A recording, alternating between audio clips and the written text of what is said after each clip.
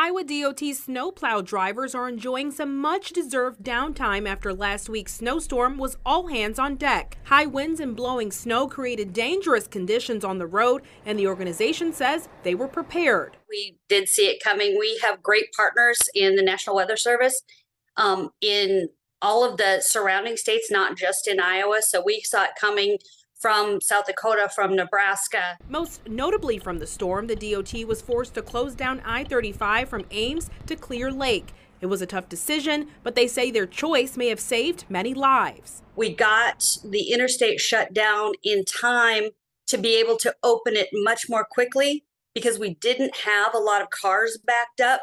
And Central Iowa residents commend DOT workers for their efforts on the roads, some saying they were proactive in their response. Days before, they were out and about getting the roads ready for this storm coming through, so I had faith in them that they were going to take care of it. People just need to give the snowplows time and give them room to do what they need to do.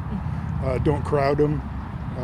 They're out there to do a job, and that's to keep public safe. Now it's all about planning for next time, and the DOT says that means explaining their decisions. When they reopened one lane of I-35 and not the other, many people had questions, so they want to make sure the public is clear about their choices. We're going to try to be a lot more clear in our messaging as to what's open and where it's open, and an expectation of how long it's going to remain closed.